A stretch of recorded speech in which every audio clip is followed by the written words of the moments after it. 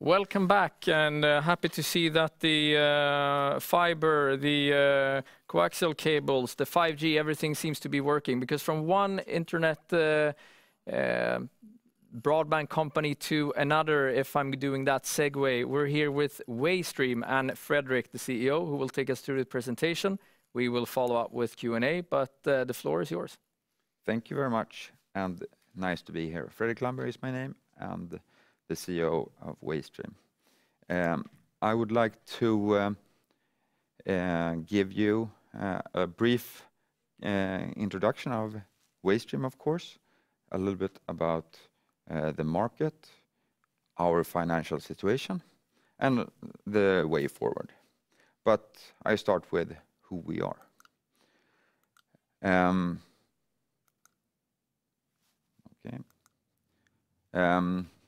Waystream is a Swedish company listed on Nasdaq First North. We were founded in 2001 and became our own company in 2012.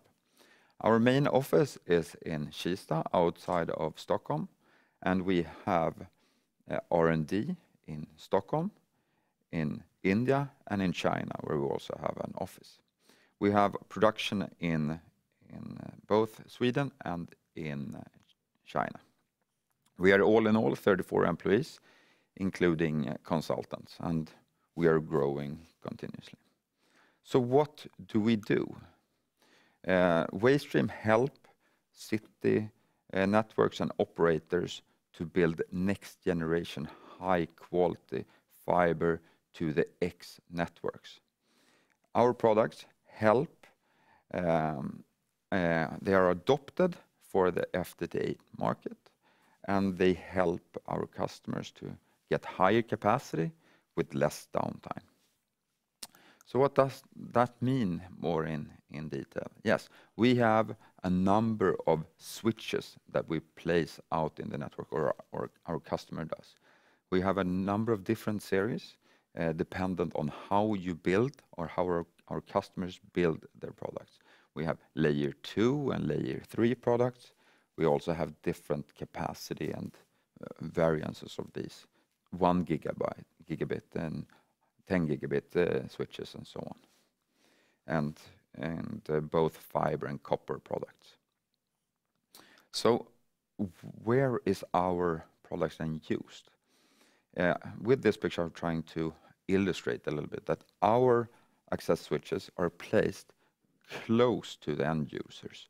So they are placed either in the basement of larger apartments or can be placed in those small boxes that you see on the streets.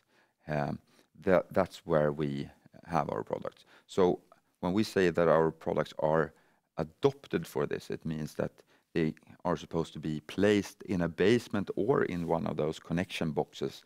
So it can be dusty, it can be cold, it can be warm, and they have to run for 24/7 for the next 10 years. So that is what we mean with that. So where do our customers are and where are they placed? If we look all in all, I've taken Europe as an example. Here we have all in all about 80 city networks across Europe. If we take that down, we have about 55 in the Nordics and 40 of them are in Sweden.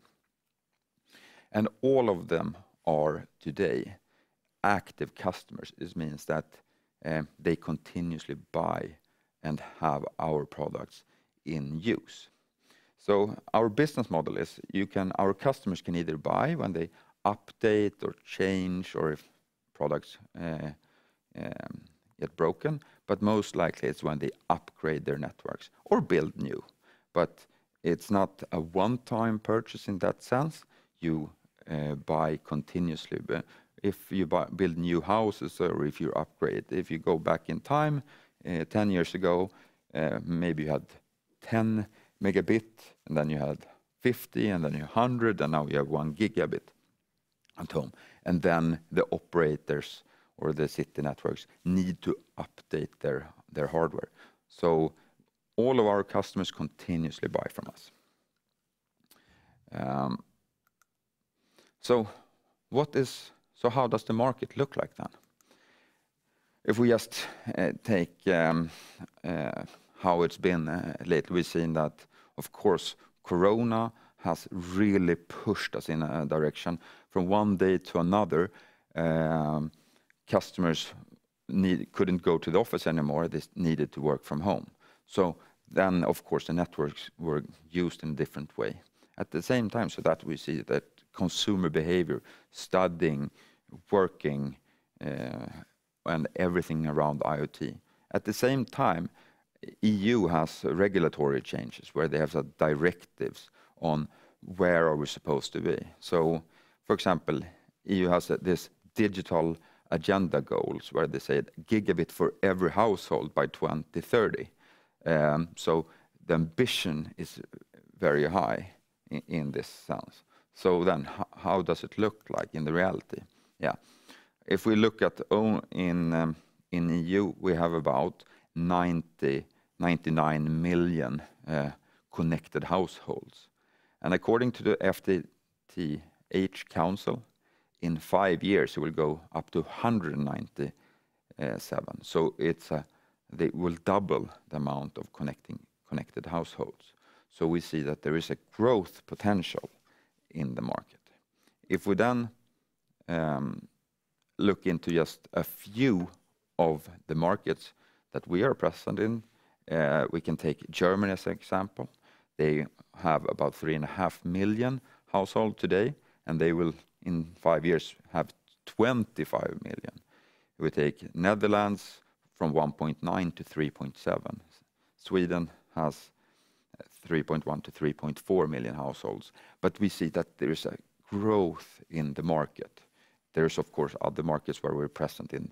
Take Austria as an example, where they only have 140,000 connected households. And the plan is, of course, to grow that immensely.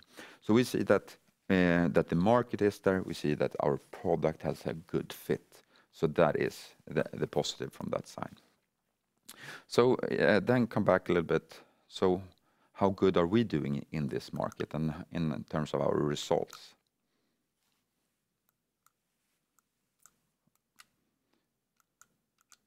There.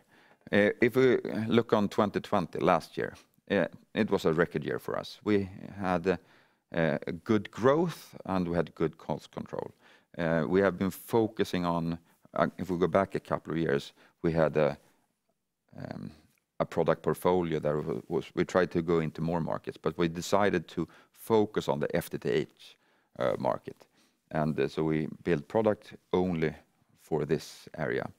And what we could see that we got good growth and that we became very profitable. We 86 million in revenues and 15.1 million in EBIT, which is of course really good. If we then look into the first 9 months of this year, we can see that it's been continuously stable. That the first 9 months we had 66.9 million in revenues, which is a 5.1% growth, which is not that much. But we, on the other hand, became focused on the cost control, so the EBIT was 14.7. So what we see is that we have really worked on the profitability and the cash flow. At the same time, we've been increasing our focus on the investments. So we have grown the team and we increased investment in product development. So what we said is that it's important that we focus and that we get the company in control and that we are profitable, and then we are able to take the next steps. And then we come into our plans going forward. We have 3 focus areas where we in our focus. It's profitable growth, and that's actually all I'm going to go much more in depth. And then sustainability in terms of course, making sure that our products are sustainable, that we have a good sustainability for our team, that we have a low turnover and so on. And of course, also gender equality that we get the 50-50 base. But I don't have time to go into those, so I will focus on the profitable growth and the finances. I mean, for us, profitable growth is the base of what we want to do. We want to grow in a profitable manner. So we now have shown that we have stable finances, we are profitable, and now we can afford to take the next steps. So what we are planning to do is that to increase our customer base, it is by two things. We have to leverage our strong position in the Nordics, and of course, increase our focus on international sales. And how do we do that? Yes, we have a good ongoing partner network, both in the Nordics and across Europe. But what we also have to do is increase our sales team. We see that no one is as focused as we on to make sure that our products get out there. So we are employed and have employed new salespeople in Sweden and still looking.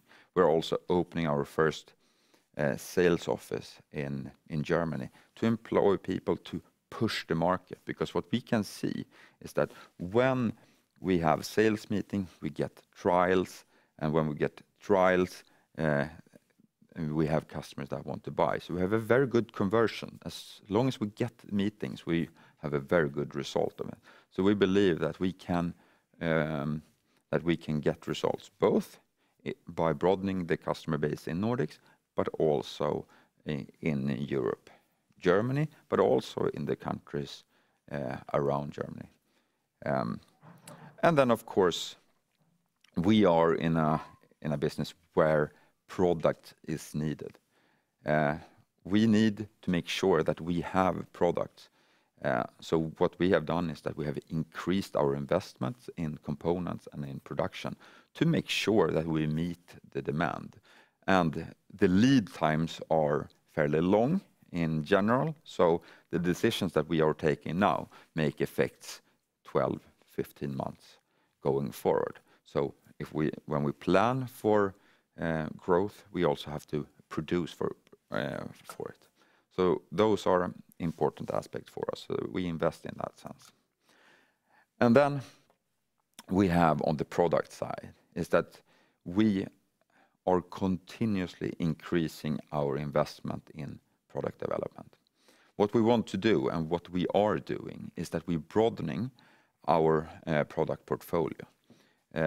With this is that we have a clear ongoing dialogue with our customers, what they need and what they want to use, and we are looking into broadening this. So what we are doing is that we are growing the team even here on the tech side to increase the pace to get more products out. I can use as an example here when we actually have launched a new product.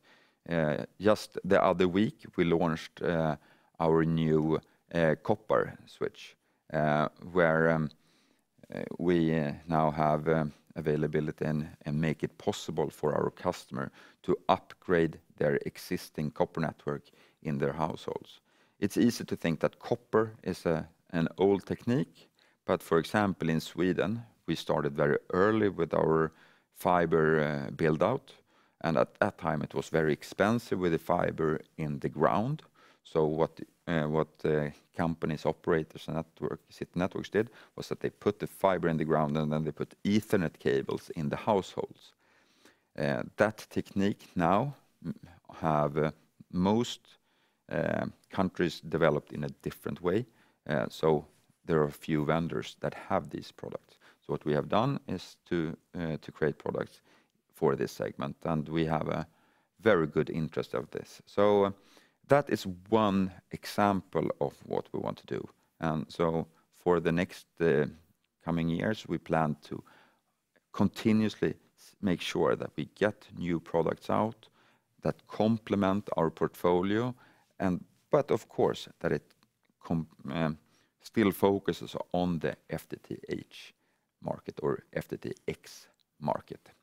So that was more or less what I had in my presentation today. So we can jump over to the Q&A. Excellent. 45 seconds to go. Well presented. And I guess Waystream is some kind of way of working also, because increasing sales quickly in the Nordics, increasing EBITDA quickly. We're talking about 81% increase in sales outside Nordic. We're talking EBITDA increase 51% 2020 compared to 2019. Are you planning to continue the expansion in similar fashion in markets outside the Nordics? And when it comes to EBITDA, what can you say about the future growth opportunities there? I mean, yes, we see that it's very important to continuously grow and look into more markets. We see the potential in the Nordics, but we also see, as I tried to explain there with the market development, there is a lot of things happening. So we are increasing our sales focus. We want to put in the next gear, so to speak, and to do it. But at the same time, we will not do it in other way than that it has to be profitable. We have to make sure that we sell at reasonable prices, that our premium products, that we get the value for it. So we will continuously grow, but we will not sell ourselves in that sense. So that is a good, important mix. Yeah. So it's a niche segment, first-in-class products, continuously growing with a profit. Sustainability, gender equality, impressive three pillars to stand up on, so to say. Could you elaborate a little bit about the current R&D operations, and how will you continue to provide other first-in-class products? Will that be possible? But elaborate. Yes, I mean, we have built a strong team in the main parties in Sweden, but with people in China and India. We have a really close dialogue with customers to make sure that we build what they want them and how they are planning to build in the future. At the same time, we are joining these European forskning. The research. Research projects where a lot of different projects, 30-40 companies and research development are looking into where are the networks going in the future. So those things are make sure that we are on the forefront of our market, and make sure that we take the products we have, make sure that we go in the right direction and develop in the right way. We don't think it's the right thing for us is to revolutionary the market. I mean, small development and make sure that our customers understand our products, know why they need it, and make sure that we can deliver upon it. Very well. So looking at those opportunities, what would you say are the biggest ones in short and long term? I mean, for us, it's to make sure that we see that the market is there. We need to meet the customers. We need to make sure that we take advantage of the mix of our portfolio and that the opportunities are out there. So what we are doing is that we increase the sales team. We make sure that that customers understand our values and what we can deliver. And I believe that that will support us both in the short and in the long term. All right. So last question.